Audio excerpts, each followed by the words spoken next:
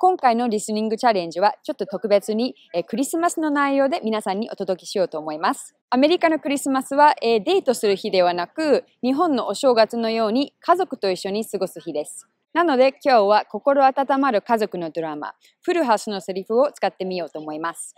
そして、私は今せっかくサンフランシスコの近くに住んでいるので、今日はフルハウスの撮影地に来てみました。Okay, let's get started. まずは全体を聞いて、ネイティブスピードでどれだけ内容を理解できるか、試してみてくださいね。その後、セリフを一つずつ解説します。英語を聞き取る力を少しずつつけていきましょうね。合間にアメリカのクリスマスの雰囲気をお見せしますね。そして最後に聞き取りクイズもあるので、皆さんぜひコメント欄に答えを残してくださいね。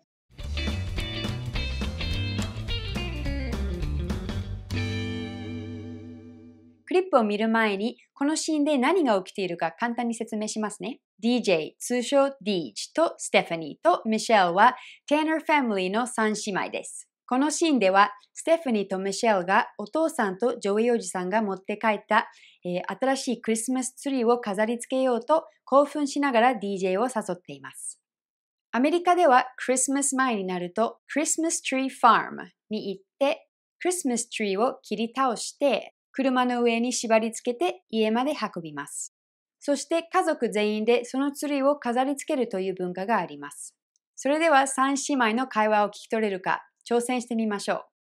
DJ, come on. Dad and Joey just drove up with the Christmas tree.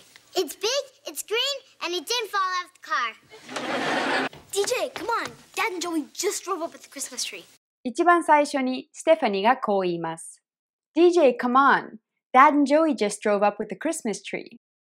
Come on はねえねえ早く来て、または早くやろうよというような意味になり、いつも一つの言葉のように Come on と結合して発音します。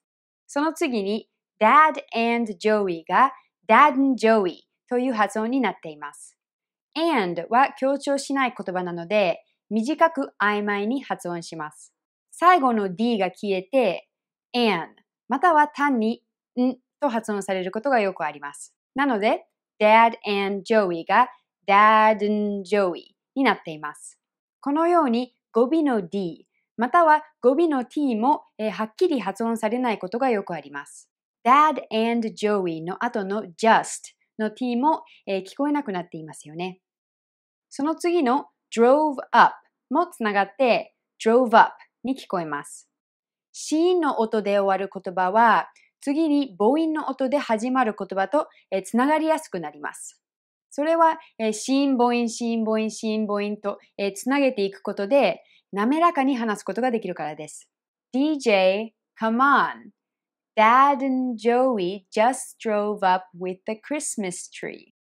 DJ, come on. Dad and Joey just drove up with the Christmas tree. It's big, it's green, and it didn't fall off the car. 次にミシェルがこう言います。It's big, it's green, and it didn't fall off the car. 最初の It's big, it's green ははっきり聞こえますが、その後がちょっと難しいですよね。And it didn't fall off the car と言っています。ここの and も D が聞こえなくなり、an になっています。そして an が次の it とつながって、an it に聞こえます。先ほどお伝えしたように語尾の t が聞こえなくなることがよくあり、特に n の後に来る t の音は消えやすくなります。なので didn't のような否定の言葉も最後の t が聞こえなくなることがよくあります。didn't のように。その次の fall と off もつながって fall off になります。And it didn't fall off the car.And it didn't fall off the car. もう一度聞いてみましょう。It's big, it's green, and it didn't fall off the car. それに対して DJ がこう言います。I'm gonna have to see it later. I'm gonna have to see it later. I'm gonna have to see it later. 他の動画でも紹介しましたが、アメリカ英語の会話では going to はほとんどいつも gonna と発音します。またI'm gonna をすごく早く発音すると、なぜか gonna の G が消えて、I'm gonna という発音になることもあります。I'm going to が I'm gonna になり、I'm gonna が I'm gonna になります。I'm gonna have to see it later。ここでは G が微妙に聞こえます。I'm gonna のように。I'm gonna have to see it later。その次の have to の to がたに聞こえますね。have to。to の発音については前に2つの動画をアップしたので、ご興味のある方は上のリンク、または概要欄のリンクから飛んでみてくださいね。最後の later の真ん中の t が d に聞こえますね。アメリカ英語では t は母音に挟まれると d の音になります。そのため later ではなく later という発音になります。もう一度聞いてみましょう。I'm gonna have to see it later. I'm gonna have to see it later. 次のセリフは But Deej, we're putting up the tree. It's a Tanner family tradition. You can't miss that. But Deej, we're putting up the tree. It's a Tanner family tradition. You can't miss that. Stephanie says, But Deej, we're putting up the tree. It's a Tanner family tradition. ここも but の最後の t をはっきり発音せず but ではなく but と発音しています。but we are を短縮した we're を早く発音して、ここでは were という発音になっています。これもとてもよくある音声変化です。R の過去形の were と全く同じ発音になります。were。put up the tree は決まった表現でクリスマスツリーを立てるという意味です。ここでは putting の2つの t が母音に挟まれ d の音になっています。そして putting と up がつながって全部で putting up に聞こえます。But Deej, we're putting up the tree. その次の it's と a がつながって it's a になっています。It's a Tanner family tradition.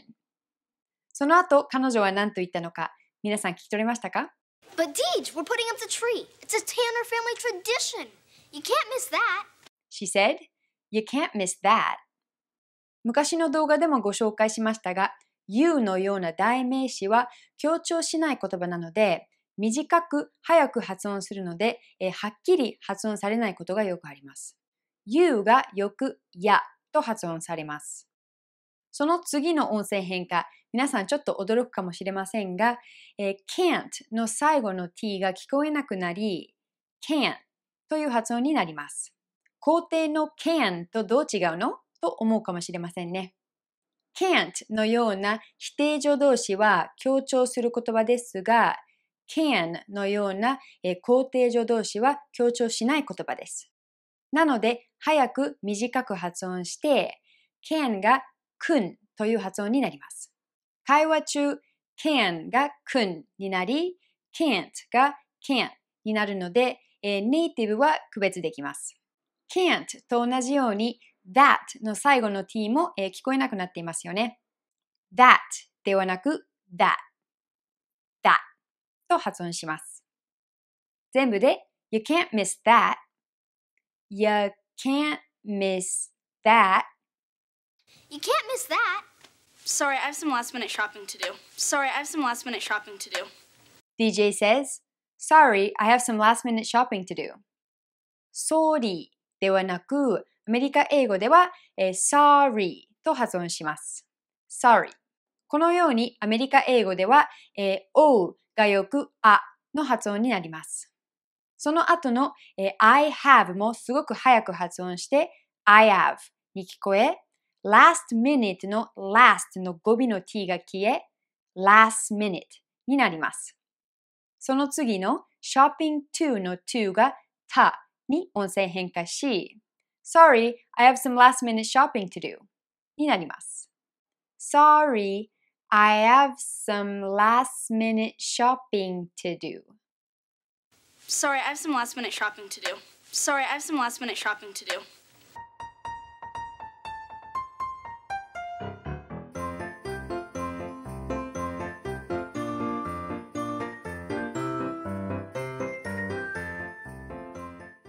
Let's go on to the next Christmas clip from Full House. これから流れる2つのクリップは Tanner Family の、クリスマスの朝の様子です。家族全員がクリスマスツリーの近くに集まってそれぞれのプレゼントを開けています。まだ幼い双子ちゃんたちは、サンタから高価なプレゼントをもらいましたが、そのプレゼントよりも、そのプレゼントが入っていた箱の方に興味があります。次のセリフではそのことについて話しています。今度は長くてとても早いので、頑張って聞き取ってみてくださいね。Santa could have saved himself $39.95 if he had just gotten the boys wrapping paper in boxes. Santa could have saved himself $39.95 if he had just gotten the boys wrapping paper in boxes. This line is really long, so let's break it into two parts. First, he says, Santa could have saved himself $39.95. ネイティブは をとてもよく使います。知ってるという意味は特になく、ただ相手に共感してほしい、よく聞いてほしいという時に使うフレーズです。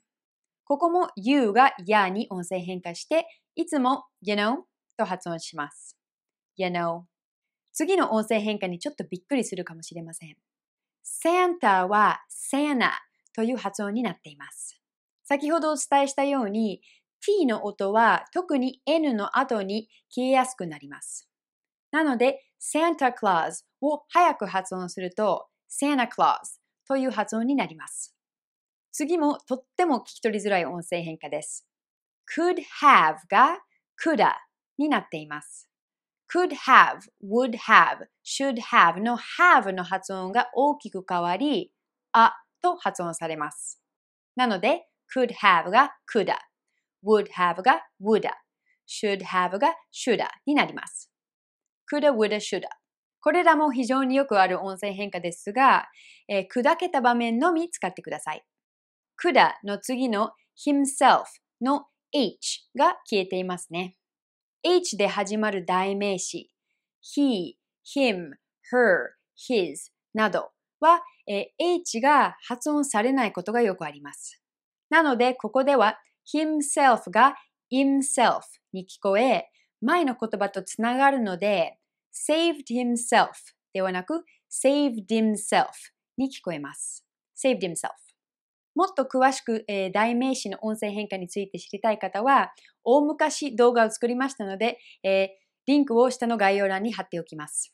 その次に$39.95という金額を言っていますね。金額は、通常非常に速いスピードで発音するので、特に聞き取りづらいと思います。$39.95 気づきましたか皆さん。30と90の真ん中の t が d の音になっています。実は30、40、50、60、70、80、90の t が全部 d の音になります。Santa could have saved himself $39.95. Santa could have saved himself $39.95 if he had just gotten the boys wrapping paper in boxes. Let's go to the second part of the sentence now.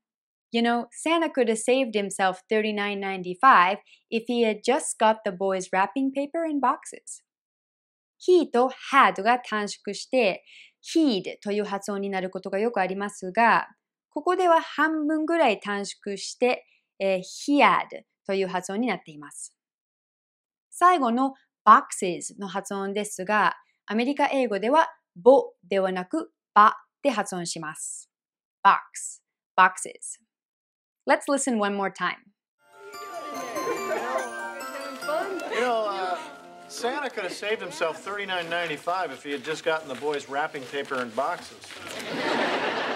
はい、最後に聞き取りクイズをしましょう。このクリップでは下の姉妹2人がプレゼントの不満をジェシーおじさんに言っています。